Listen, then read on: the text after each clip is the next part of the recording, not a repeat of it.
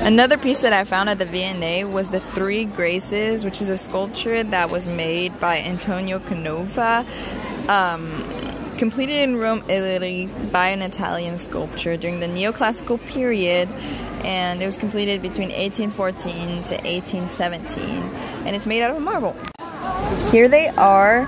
This work was based off of Greek mythology and off of the Three Graces, which represent mirth, elegance, and youth.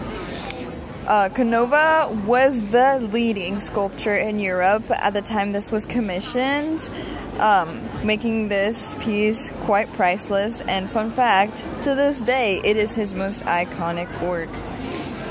Something I noticed was that the bodies and the silk/fabric that was on the graces is incredibly smooth to the eye, and the way that they're holding each other really just signifies like unification of those three graces. Yeah.